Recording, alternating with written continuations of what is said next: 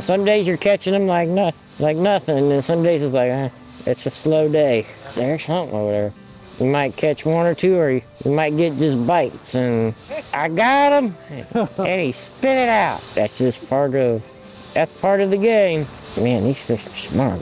Right now, me fishing, I like fishing.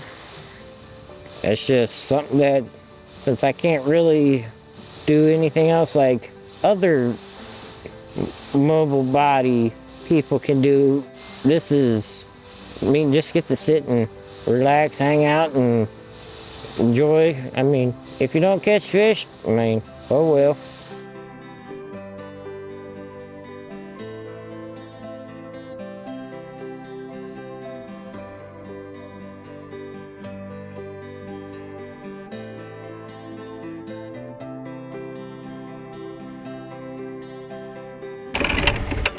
I was diagnosed at 5.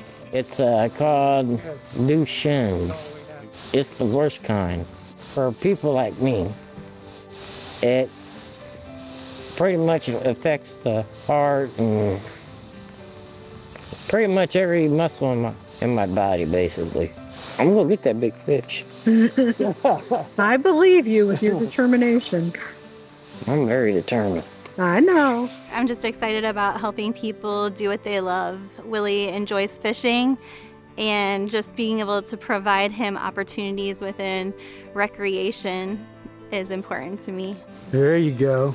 About time. That's a nice looking guy. You better get a little kiss from that guy. You know what? Definitely probably going to be one of the best experiences that I'll have with a customer relationship. All right, let's do this again. Because Willie was just overall really genuine, cool, and I think the fish are camera shy.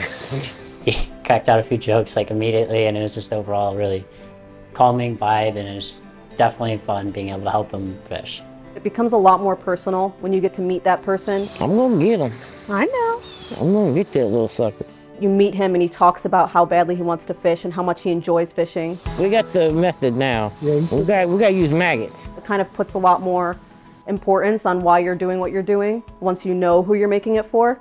And like I said, Willie's a character. It's so fun to meet him. So I really wanted to help him out in any way we could. So I'm glad we were able to kind of go from start to finish, and he's able to fish now. Since I got this, I can do anything.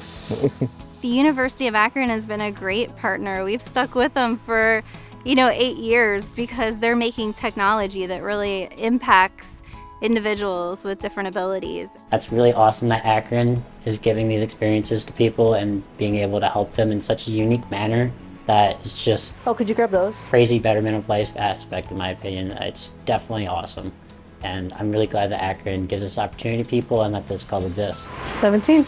They had the talent, they brainstormed a lot.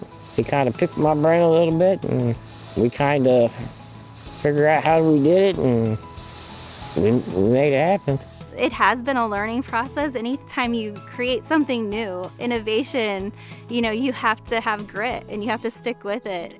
At first it was kind of a learning curve when I first tried it. But after, I think, one day of using it, there we go, I kind of got a hang of it. It's pretty simple.